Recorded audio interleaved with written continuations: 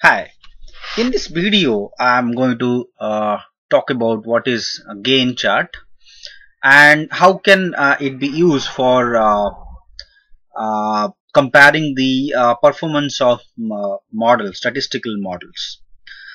This is also used for model monitoring purpose, so I'll also talk about it, how it can be used for model monitoring purpose. So gain chart basically tells us how effective is the classification model. In the credit risk industry, if we're building a model, statistical model in the credit risk industry, you might have come across cases for where you want to classify your customers, okay, as good customers and bad customers. Now this can well be replicated in other industries, but I'll take the credit risk domain to explain what is gain chart.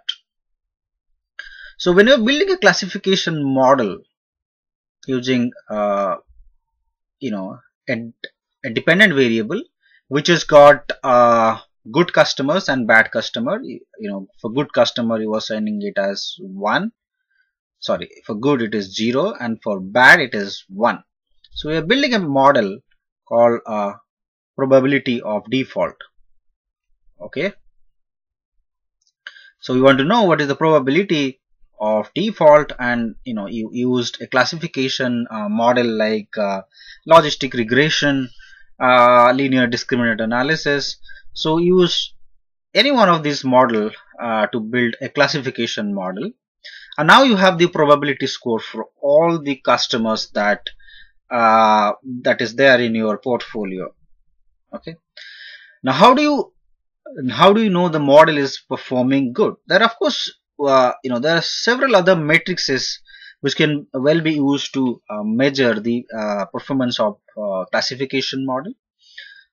This is also known as a scoring model, because we are scoring each customer by providing the customer a score in terms of the probability. So this is also known as the scoring model. So how do we construct, or how do we build a gain chart out of these scores? All we need is customer, okay, the number of customers, okay, customer 1, let's say the score is 0.6, the probability, right? Customer 2 is 0.7, customer 3 0.3, and so on, right? So we have scored all the customers with a given probability of default score using the model, using a statistical model. Okay. Now that we have this information in place, what we can do is we just need to find out the percentage of bad in each decile. Okay. So what we do is that we sort the portfolio with descending order of probability. So we keep the highest probability at the top, and so we just sort it in descending order with respect to the probability. Okay. So the highest probability will be at the top. Okay.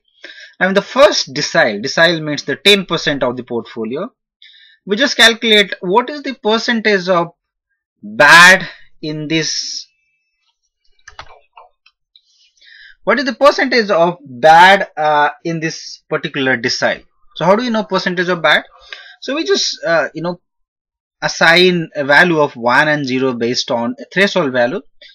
Most people take threshold value 0.5 as a threshold value. So anyone with a score of greater than 0.5 is considered as 1 when you are modeling for 1, of course, and anything less than that is 0, right? So in the top 10 percentile,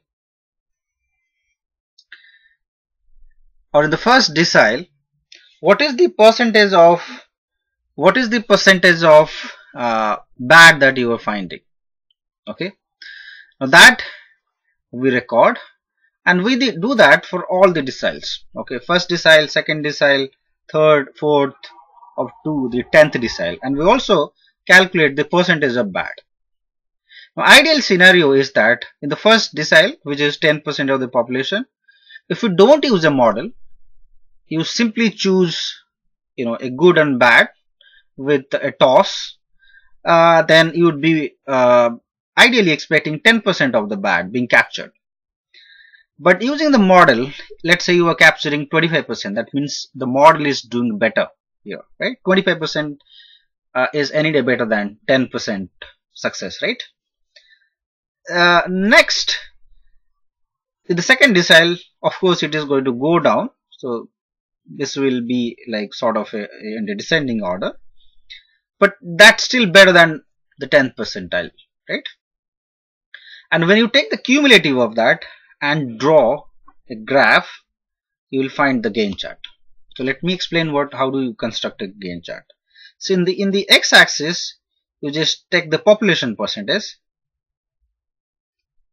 and the y-axis take the percentage of bad or percentage captured. Now it can be any event, right? So we're taking the bad percentage here. So take the first 10th percentile, we just had 25% of the score, right? So we just put a point over here. 20th percentile, 25 plus 19, so that comes out to 44, somewhere like here, and then here, here, here, and then you just connect these points. Okay, now that's the gain chart. But we also have to, we also have to draw a baseline chart here. So baseline chart is nothing but the yellow line that you can see here. So baseline chart is like ideally what one would be expecting in case you do not use a model and simply choose customers based on a random experiment, okay, like tossing a coin, for instance. So in that case, your baseline graph will be at the 10% level. So that's your baseline graph. Okay, so the cumulative of the 10%, 20%, 30%, 40%, and so on.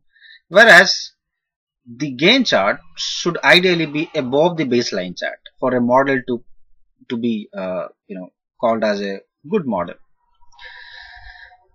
So how do one use this chart for comparing the performance of models? So when you have multiple models, you can compare the performance. Okay, now let's say blue line is one, and then let's say the yellow line is another model. So the one which is having or which is covering more area is the one which is better. So here the blue one is a better model. It's because it's above the yellow curve. That's why it's performing better. It has more area under it. So how do we use this for model monitoring? What you do is that we have the gain chart for the development data, and then periodically, right, when the model is already in production, on a periodic basis we get the data from we get the current data, right? For instance, if the model has been implemented on 1st of January 2016 and now it's being in use, so we'll be getting data for February 2016, March 2016, and so on. So on every month we will be getting data and we'll be scoring the data for probability of default. Now compare the gain chart for month Feb with month Jan, because Jan data is being used as considered as a data which has been well validated. So compare the data for Feb, the gain chart for Feb and Jan, for March and Jan. So Jan is considered as some kind of a reference point or reference gain chart, and then compare your gain chart with that reference gain chart and see if it is consistent. It has to, ideally it should be overlapping on each other if the data hasn't changed. If the gain chart is showing evidence of the fact that the area underneath the gain chart is coming down or it is decreasing over time, then the model is not performing as expected in the beginning. If it is going above the reference gain chart, then it is good. There is nothing wrong with that. But if it is it is below the reference gain chart, then it is an issue, and that has to be informed to the development team or monitoring team, and then the model has to be recalibrated. I mean, recalibrated or redeveloped. So when you use statistical software, it directly gives a gain chart. You don't have to do it manually. Of course, you can write a code and you can do it. You can create a gain chart in spreadsheet. You can use SQL also to do that. In SAS, you will be getting a gain chart something like this, the one you can see on your screen. This is a typical gain chart that you get. When you have multiple models, you will have multiple gain charts in place so that you can compare. Okay, you can compare multiple gain charts like this, and the baseline will also always be here. It's always a straight line, 45-degree straight line. Okay, so that's about gain chart.